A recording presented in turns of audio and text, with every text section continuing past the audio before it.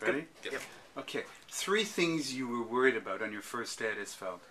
I was worried about the classes that I would attend, the teachers of those classes, and probably my appearance.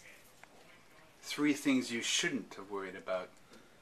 3 things I shouldn't have worried about, or the 3 things that I just previously mentioned, because it's not really about that. All the teachers, all the classes you'll find will seem easy, and if they aren't for you, then teachers are alright with that. They'll just send you to the counselor and you can get swapped out, and it's not about appearance, it's about personality here. 3 things you know now about high school, Isfeld, that you wish you'd known on your first day. Don't hesitate to do anything. Don't hesitate. If there's a club and you're kind of, oh, I'm thinking about that, just jump into that. If there's a sports team, jump into that. Another thing is effort. A lot of people think for school and sports teams, it's skill, right? You got to be really good at basketball to be on the basketball team. To be a straight A student, you always got to just be perfect. Like, it's just something you're born with, and that's not the case at all. It's something that you learn, and it's something that you go through, and it takes time. It's people who try their hardest that really show for sports and academics. Okay. 3 things you can do in high school that you couldn't do in your old school.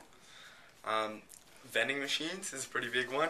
It's that's kind of like the step before the next one, which is going out for lunch. If you have friends or whatever, if you have a parent, it's 50-minute lunches, so they can drop by during lunch and you can go out for lunch and you can come back, and that's really cool.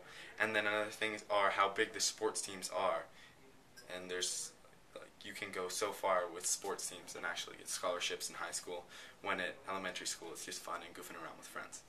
3 social skills that you find are most important for getting on with other people in this school. Social skills, I guess, I don't know if it's social skills, but you kind of, maybe more self-awareness. You kind of got to know what you're interested in. You can find friends with those interests, and you got to find like what you're kind of like willing to be committed to, because that's also going to bring friends out. And if you want to be like more of a science person, if you want to be more of a humanities person, you're going to find people, and you're going to relate more with people who are more humanities and science. Okay. 3 things it's important to know their location of in this school. 3 things it's good to know the location of would be student services, walk into the doors straight to the right, and then you have the office right across the hall from that, walk in the foyer right off to your left, and the bathrooms. That's a key one. Okay. 3 things to do if you want to keep your teachers happy. 3 things you want to do if you want to keep your teachers happy: show up on time, don't get late on work, and if you can go, bring them a coffee. Double-double is usually a safe bet. 3 things to do if you want to stay out of trouble in high school. 3 things you want to do is the things that I mentioned before. If you're on a good page with the teachers and the administration, you're usually in good hands. It's usually easy to see, pick apart the good apples from the bad apples within school, so try and stay with the good ones. Okay, and the last one is 3 ways to make new friends in high school.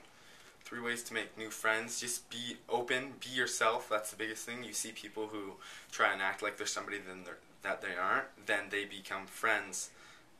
They get friends who think they are that person, and so they aren't really friends at all. So if you just be kind of true to yourself, I know that sounds really lame and geeky, but if you kind of know who you are and you show that to people, people are going to like eat that up, and you're going to get friends easy.